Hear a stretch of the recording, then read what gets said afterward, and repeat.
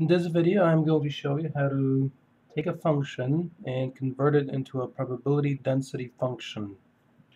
So let's take a look at what we have. Now we'll simply create one. So say we're given the following. Here's our function. F of x is given by c times x for, say, between 0 and 2. Okay, so x is between 0 and 2. This is the function definition. And it's 0 otherwise. Okay, so W represents otherwise, that phrase. So this is just a piecewise defined function. To turn it into a probability density function, we have to be sure that the area under the curve equals 1.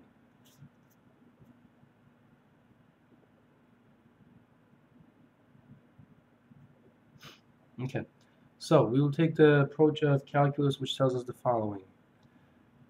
For a function to be a PDF, or a probability density function, the integral from negative infinity to positive infinity of f has to equal 1, okay? Or 100% if you like. So let's take a look at this in practice. Our function is c times x. X is the variable, c is the constant we are going to find. It's what is known as a normalizing constant. It's the number you multiply the function by to make its area equal to 1 between 0 and 2. So we will take this, and the limits are from 0 to 2, 0 to 2, dx, and all of this equals 1. So the c is constant with respect to this integration. It's just a number, so we pull it out. Now we're going to integrate between 0 and 2 the function x. So we apply the power rule, so we have c, a half of x squared, between 2 and 0. That's the power rule application, so let's review that. So remember that rule states the following, that an integral of something like this, x to the n, is x to the n plus 1 over n plus 1, plus the arbitrary constant c.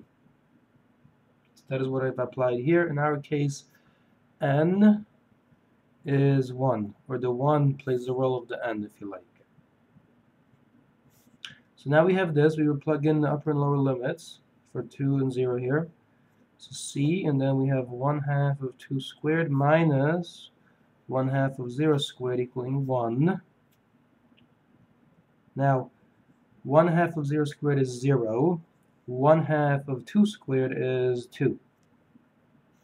So I'm going to draw a little line to indicate we've moved on to another portion of the page.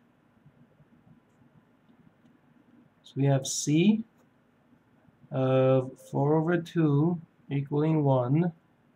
That's the same as c times 2 equaling 1, which means c equals 1 over 2. So the constant we have to multiply our function by here, the c is equal to 1/2.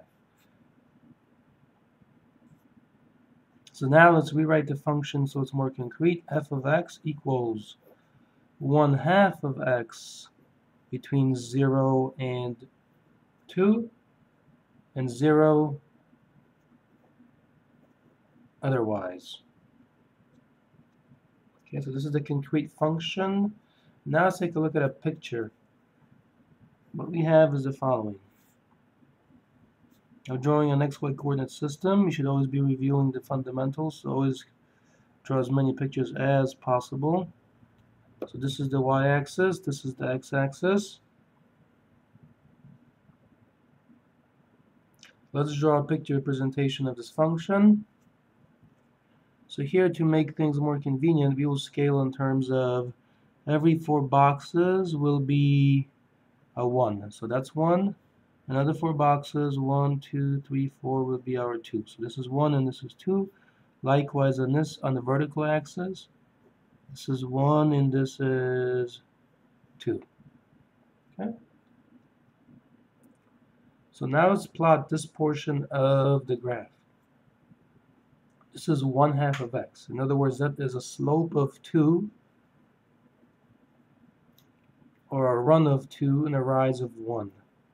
So you begin from the origin, 2 to the right, and 1 up, and that puts us over here. Okay? So now we connect with a straight line.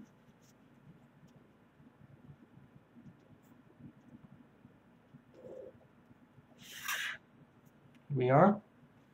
And this is a graph of our PDF.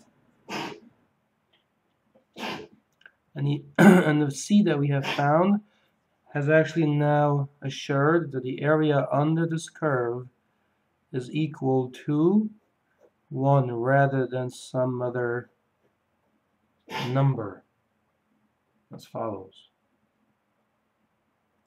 So, thank you for watching. Previously.